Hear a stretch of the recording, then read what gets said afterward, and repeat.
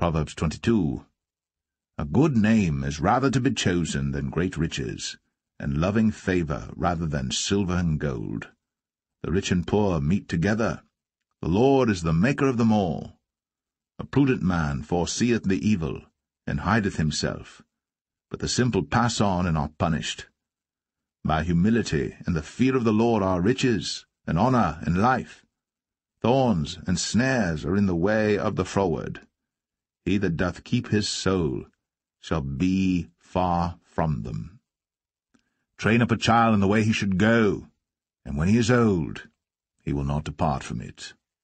The rich ruleth over the poor, and the borrower is servant to the lender. He that soweth iniquity shall reap vanity, and the rod of his anger shall fail. He that hath a bountiful eye shall be blessed, for he giveth of his bread to the poor. Cast out the scorner, and contention shall go out, yea, strife and reproach shall cease. He that loveth pureness of heart, for the grace of his lips the king shall be his friend. The eyes of the Lord preserve knowledge, and he overthroweth the words of the transgressor. The slothful man saith, There is a lion without. I shall be slain in the streets. The mouth of strange women is a deep pit. He that is abhorred of the Lord shall fall therein. Foolishness is bound in the heart of a child, but the rod of correction shall drive it far from him. He that oppresseth the poor to increase his riches, and he that giveth to the rich shall surely come to want. Bow down thine ear, and hear the words of the wise, and apply thine heart unto my knowledge. For it is a pleasant thing if thou keep them within thee. They shall withal be fitted in thy lips, that thy trust may be in the Lord. I have made known to thee this day, even to thee.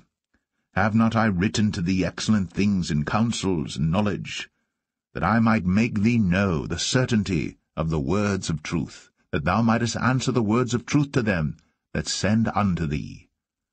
Rob not the poor, because he is poor, neither oppress the afflicted in the gate. For the Lord will plead their cause, and spoil the soul of those that spoil them. Make no friendship with an angry man, and with a furious man thou shalt not go, lest thou learn his ways, and get a snare to thy soul. Be not thou one of them that strike hands, or of them that are sureties for debts. If thou hast nothing to pay, why should he take away thy bed from under thee? Remove not the ancient landmark which thy fathers have set. Seest thou a man diligent in his business? He shall stand before kings. He shall not stand before mean men.